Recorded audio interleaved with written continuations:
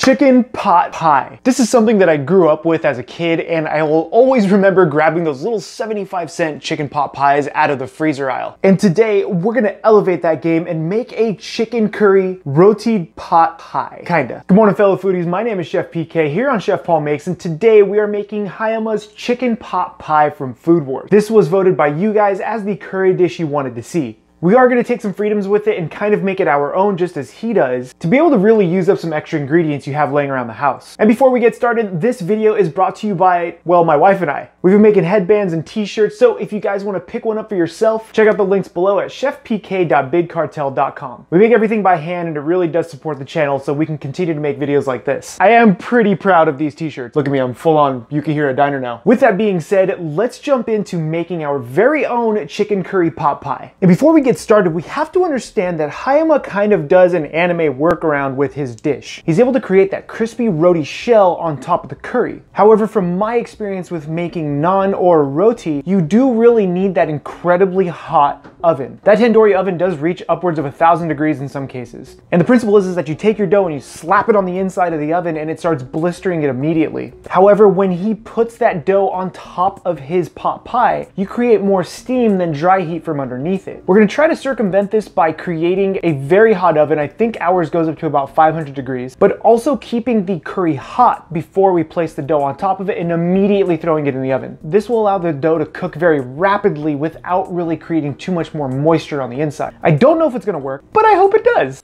I go ahead and chop up 3 carrots and 3 potatoes for this mirepoix. And of course, we need some garlic. And remember, at the beginning of this video, I did mention we are using leftover ingredients. So instead of the really nice red snapper, which I actually looked for and I had a really hard time finding anything decent, I'm gonna go with some really good all-natural free-range chicken breast. We're gonna dice this up into, again, smaller cubes, dredge it in a little bit of spice, which I'll show you in a second, and then start searing it off.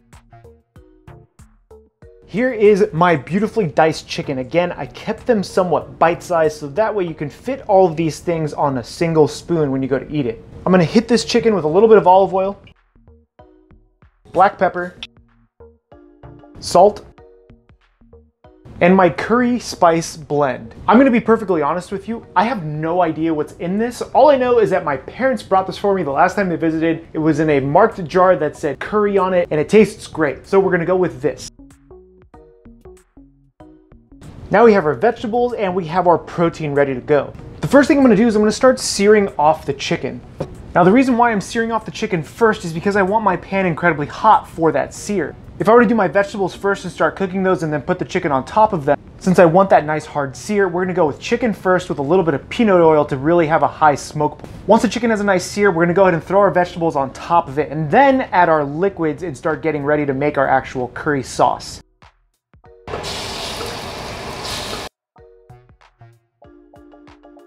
Once you have some nice color on your chicken, go ahead and add in all of your vegetables.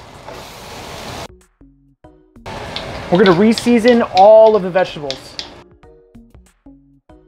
Now for the liquids. While this is cooking, you have to decide on what kind of liquid you want. And beforehand, I decided I actually want a little bit of coconut milk as well as chicken stock for this pot pie. The reason for that is I wanted that creaminess of the coconut milk so that way when we add the roux, it's actually going to thicken it really nicely and give it a very rich flavor and texture. So first things first, we're gonna add our chicken stock to deglaze it, then add our coconut milk and let the entire thing simmer for a bit so that way the potatoes actually cook.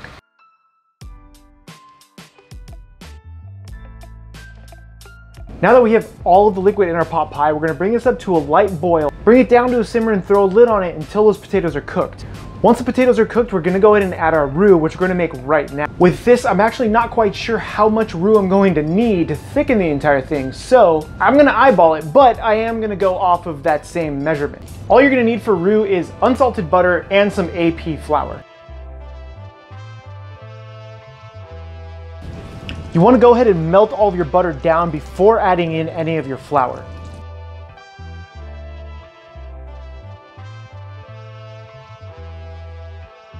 While everything's cooking, I just want to say a big thank you to all my fellow foodies out there. I don't think I'd be as hyped up to do this stuff without you guys, and I will say being able to make some of these dishes from Food Wars has gotten me really excited about food. It's always been a passion of mine, but I'm glad I can do it this way. If you're new to the channel, consider subscribing. We do videos like this every single week. Let's make some pot pie. Now that we have our curry made and our roux done, we have to tackle the dough. Luckily for me, I make a lot of dough at work. This is a very basic yeasted dough. Yeast, water, flour, butter, salt. Nothing too crazy in this thing. But the challenge is getting this over our crock pot and able to fit into our oven at 525 degrees and allow it to kind of poof up. I have my reservations about how this is gonna work out, but we're gonna give it our best shot. So what we're gonna do is we're gonna lay this out on our cutting board with a bunch of flour and get it as thin as we can without really breaking the dough too hard. What I'm going for is something that looks similar to this. I want to be able to drape it over the sides, which we're going to clean up after we actually place it. And I want a very, very, very thin membrane with your dough, so that way it'll actually crisp up nicely. We're gonna have to let this relax before we play with it anymore, and we're gonna turn these into some pita to eat on the side. Now that we have our top dough piece laid out for this, I'm actually gonna take this and throw it back in the fridge, so that way it firms up just a little bit, so when we drape it over the top, it doesn't immediately sink into our pot pie. Our potatoes are cooked. It is time to add the roux. Now, pro tip for roux, take some of your liquid out of your soup or your broth and put it into your roux first to get a nice blend. We added just a little bit of our roux and you can already see it's starting to thicken up really nicely. We want to actually take it just a bit further than this, and we didn't even use all of that roux. You want a fairly thick consistency when you're making something like pot pie, and I think we're good. This is the consistency that I want. You want it to be extremely thick. I'm gonna go ahead and bring this down to a complete simmer on the lowest heat possible and just let it hang out. Look at how nice that is now.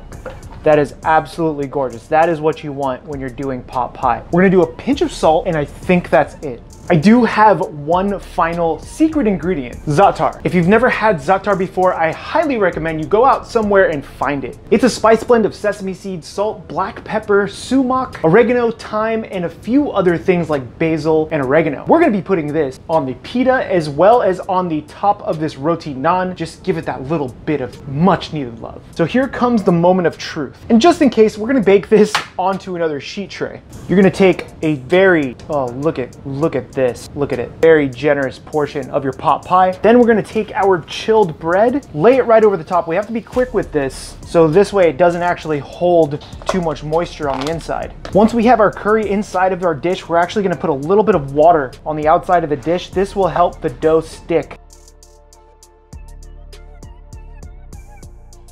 We set it for 9 minutes. I hope it works. Well, it's a little dark. I went for the 9-minute mark on this, and I will say it is a little crispy, but the dough actually isn't burnt. You can see the inside of the bread is actually a really nice texture and color, but the outside did get a little bit dark because I haven't actually baked bread in this oven before.